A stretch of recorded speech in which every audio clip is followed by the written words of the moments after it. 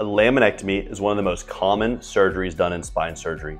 Essentially what it is when the spine surgeon goes through the back part of the spine to remove either thickened bone, bone spurs, or thickened tissue to take the pressure or to decompress the nerve roots or the thecal sac.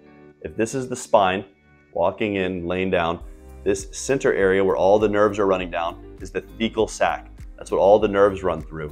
It has branches at every level, one on the left side, one on the right side, where the nerve roots come out. These get compressed either from the joints, being the facets, having arthritis and growing bone spurs and pinching these nerves, from a disc herniation, pinching these nerves, or from something called instability, where one bone slips forward on the other and pinches those nerves. Well, a laminectomy is a simple, if it's a 1 level or 2 level, usually an outpatient procedure where the spine surgeon will go into the back part of the spine. He or she will shave off the center part of the bone, and they will get in there and they will remove the thickened tissue, the arthritic tissue, and it's a motion sparing, non-fusion procedure that could be outpatient if it's 1 or 2 levels.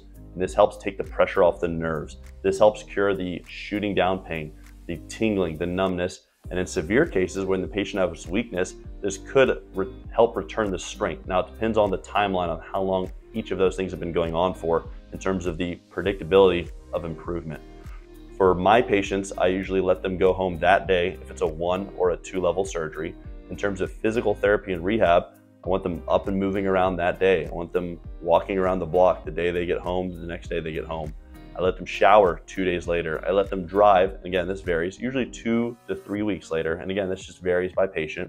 In terms of doing formal physical therapy, well, that also varies. If it's just a 1 or 2 level laminectomy, the overwhelming majority of my patients do not require formal physical therapy after this type of procedure.